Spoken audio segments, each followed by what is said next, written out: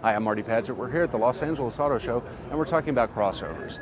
Now, in the past couple of years, we've had a brand new Honda CR-V and a new Ford Escape, and it's time for the other big player in this segment to bring a new entry. It's the Toyota RAV4, and this time around it's notable because it drops its 6-cylinder option and it drops its third row seat.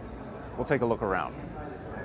Now, the RAV4 styling hasn't changed too much, but you'll notice some cues that have been adopted from other Toyota products. We think the front end looks a lot like the Venza, and if you look at it from the rear, we think there's a shoulder line that looks a lot like a Volvo. It's a little shorter in overall length than before, but the wheelbase is the same, so the RAV4 has about the same interior space as before. One feature that might be handy for some families, a power tailgate option. RAV4 comes in 3 different trim levels, and on the nicest ones, you'll even get features like two-tone interior treatments and a padded leather stitched trim across the dash. In the back, there's more knee room and more headroom, and the second row seats fold flat, but what we're missing is a third row seat, which you could find in the 2012 edition.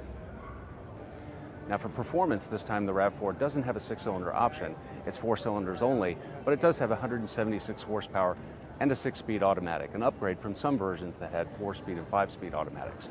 All-wheel drive is an option, and it has electronic controls to help stability and also to help performance, to better handling by sending some torque to the rear wheels when you're cornering. The RAV4 also has more safety and more infotainment features this time around, and availability should be early in 2013. We'll have more on a road test to come on the Car Connection. I'm Marty Padgett. Thanks for joining us.